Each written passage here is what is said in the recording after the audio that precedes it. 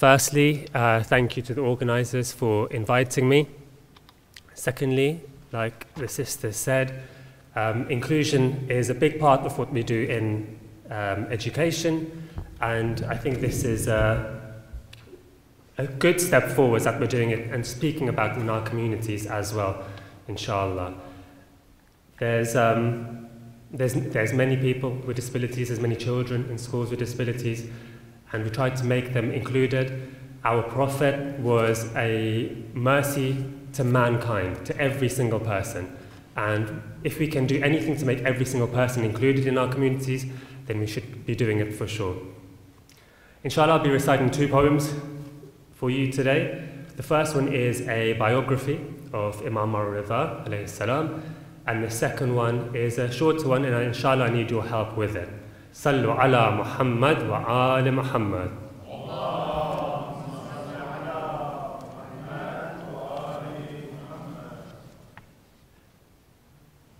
Bismillahir Rahmanir Rahim. Ridha loved poetry and would often listen to Di'bil, whose words would make the Imam laugh and cry and feel. So today I will be a poet for you and tell you about Imam Ridha, for the ones who discuss the Ahlul Bayt will be saved from the Nar. His father was Kadhimin al-Ghaytha, for nothing angered him. Even though he was oppressed, he still remained Kadhim. His mother had many names, including Tuktum and Arwa. Some even called her Najma, for she shone brightly like a star. When his parents named him after Mawla and his sister after Zahra, the aim was very clear, that despite every tyrant's wish, these names would never disappear. So if you have a child, call them Ali if they are a boy. So we'll have a million haters who'll fill our Mahdi with joy. And if you have a child, name her Fatima if she's a girl. So we'll have a million Zahras in every corner of this world. Talking about Imam's sister, her name was Fatima II. She went where she was needed and the land of Qum beckoned. Like Nabi said about Zahra, Al-Kadhim said about Ma'suma, may your father be sacrificed for you, Fidaha Abuha. She narrated many ahadith, including the story of Ghadir. Her understanding is undeniable, her knowledge is crystal clear. As they were growing up, the father was in jail so often, yet even though he wasn't there, his teachings weren't forgotten.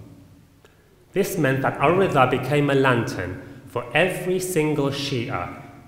He had to guide them out of darkness without a single shred of fear. Banu Abbas ruled with such an iron fist. His followers did taqiyya. Yet Ridha's intellect was so sharp, it's no wonder he's revered.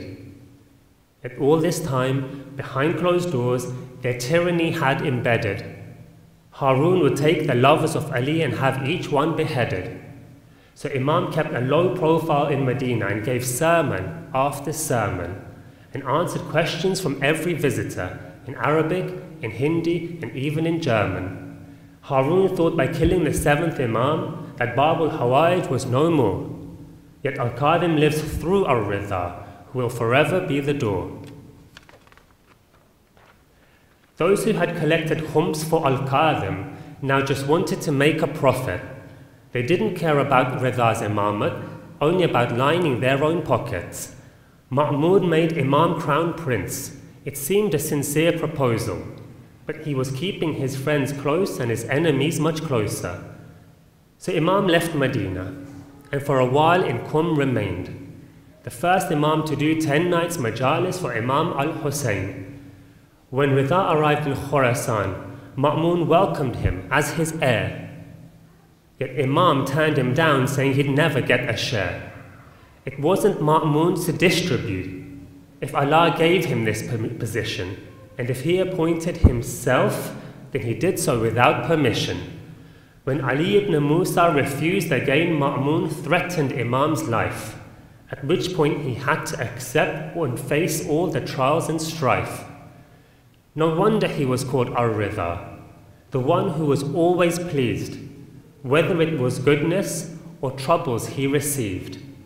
Ma'mun ensured on every coin Ridha's face was marked. Yet Imam was worth so much more than every dirham in Hijaz. In Silsilatul Dhahab, the hadith of the golden chain, Ridha showed his direct link to God and made his right to Imamate plain. He explained that kalima is a fortress, and to enter there's a condition. If you don't have love of Ali, Allah will never give you permission. Imam had complete control over all of God's creations. Even the deer that was given reprieve returned right back to its station. Imam's word could be trusted. He'd guarantee every single thing. It's for this reason he was rightly named Zamin.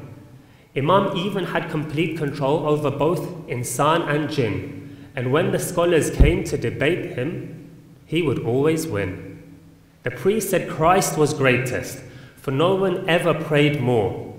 Yet Imam asked who Jesus prayed to, if he himself was Lord. The rabbi said he only followed prophets who did miracles. Imam asked why he rejected Jesus then. The rabbi was left quizzical. Then came the atheist, trying to contain God to time and space. He couldn't believe in a God who didn't have a face. But Imam said that we believed because we couldn't see. It showed how great he was and how limited are we. Imam was surrounded by so many in the court that it's hard to comprehend that a stranger in strange lands is how this story ends. So whilst the stranger in strange lands is how this story ends, never worry, Imam Ridha, in us you will always have a friend. This is the bit I need help with you, inshallah. So the chorus is very simple. It's Ali, Ali, Ali. And then after everything I say, Jawab is Ali, just once. Inshallah, you get the hang of it. Just one chorus before. Now remember, when his parents named him after Mawla, their aim was very clear, that despite every tyrant's wish, Ali's name would never disappear.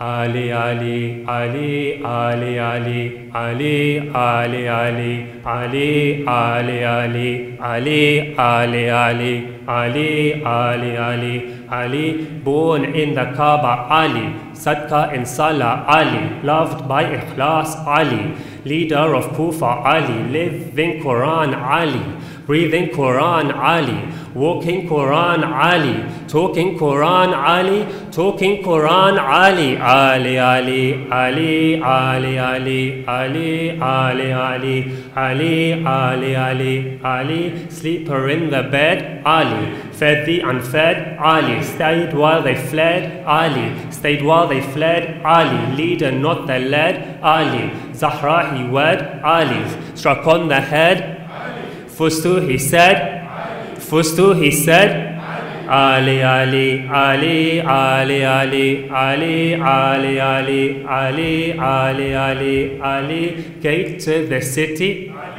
gate to the city, victor of Siffin, leading mu'mineen, Siratul Mustaqim, first to the deen, Hukuk al-Deen, Hafizuddin, Hafizuddin, he is the deen, he is the deen, Ali, Ali, Ali, Ali, Ali, Ali, Ali, Ali, Ali, Ali, Ali, Ali, never number 4, Ali, lion at war, Ali, Haider when he rose, Ali, lifted the door, Ali, gave to the poor, Ali, we will implore, Ali, we do adore, Ali, you can't ignore, Ali, you can't ignore, Ali, Ali, Ali, Ali, Ali, Ali, Ali, Ali, Ali, Ali, Ali, Ali, Ali, Haider Karar, Ali, Haldul Fikar, Ali, Abu Turab, Ali, Shere Khuda, Ali, Nukta Eba, Ali, أبو العباس علي أبو الحسنين علي شاه مشرقين علي ونات هنين علي ونات خندق علي ونات خيبر علي ونات جمال علي ونات بدر علي إن أكبر علي إن أكبر علي علي علي علي علي علي علي علي علي علي علي علي علي صلوا على محمد وآل محمد.